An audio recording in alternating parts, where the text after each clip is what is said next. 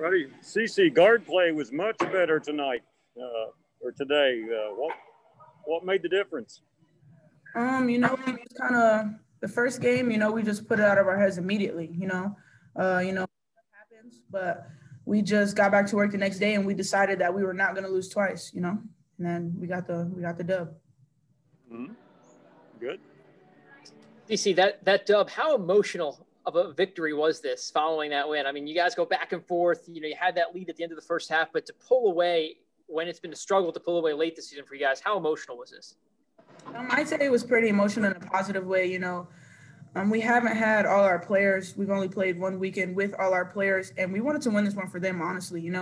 We have a couple of seniors out. Kristen, she's out, one of our main players. We wanted to get this win for her. So, yeah, it was pretty emotional.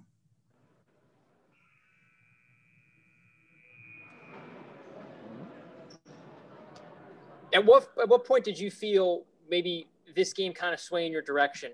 Just given the back and forth, was there a certain moment, a certain play stand out? I don't think it was. I think we knew that we were going to win this game from the jump. We just have confidence in each other. So I think that right from the tip-off, we thought this game was going to go in our direction. Regardless of what the ref calls, regardless of how the game goes, we always thought in the back of our minds that we were going to win.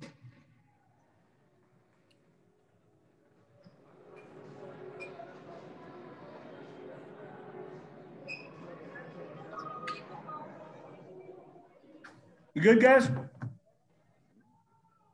Good. Thank you.